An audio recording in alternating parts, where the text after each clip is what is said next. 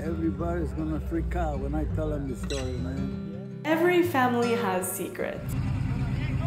But Julio never thought this one, kept from him, would change his life.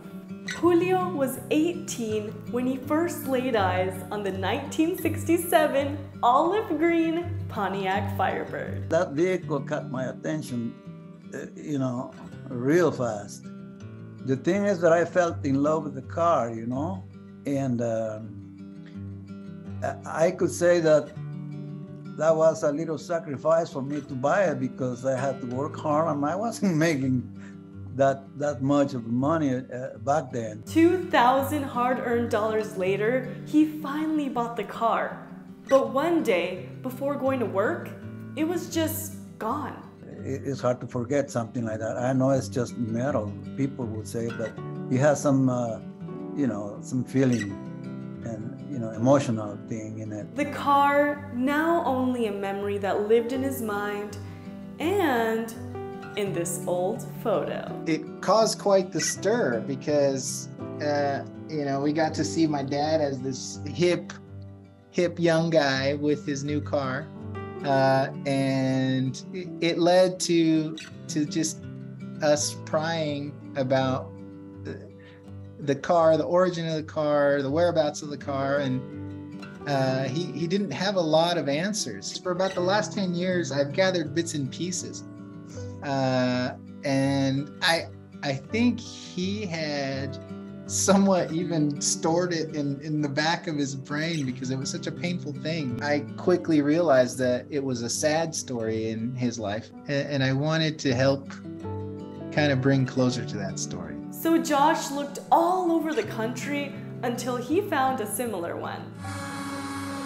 Then he restored it to make it look just like his dad's back in the day. It had a lot of body work that needed to be done. There was a welding team that did all the metal work on it. We contacted Pontiac to get the original color, and then all of the emblems, all of the trims, all of the interior. And once it was ready, he put it into a car show to finally let the secret out.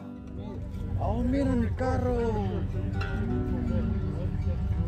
When we got there, and I see this Firebird, the same color, olive, and everything basically the same, I couldn't believe it, and I got so excited. I said, look, that's my car right there, My car used to be exactly like that. Really? But I never read what it says, owner. What's this guy's name? What's this guy's name? Julio Alfaro. No. ¿Qué es esto?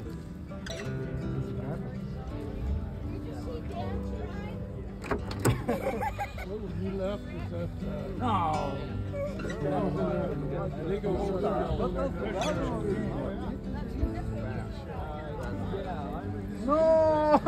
No, ya.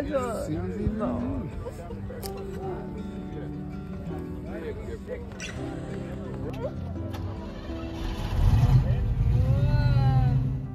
He says, you're not playing with me, are you? Because we like to prank each other a lot. And I said, no, this is your car, get in. I got so excited, and I get out of the park and drive it back home instead of leaving it there for people to walk around and see it. But I got so excited that that's what I did.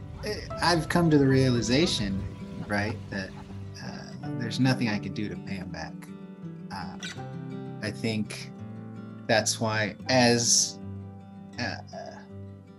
astronomical as this gift of a car could seem at a moment, I felt like it was a small thing, and it was a long overdue thing.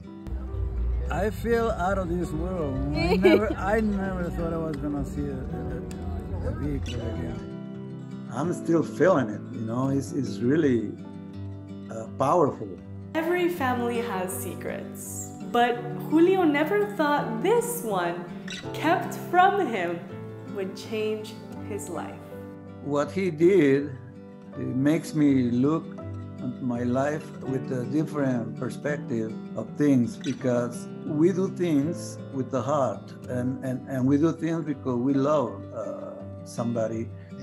It's something that has come from his example, being very giving and very selfless. And I hope that he can realize that it's a valuable lesson that we've all learned from him. I feel much better now with myself after what happened. So I cannot thank him enough.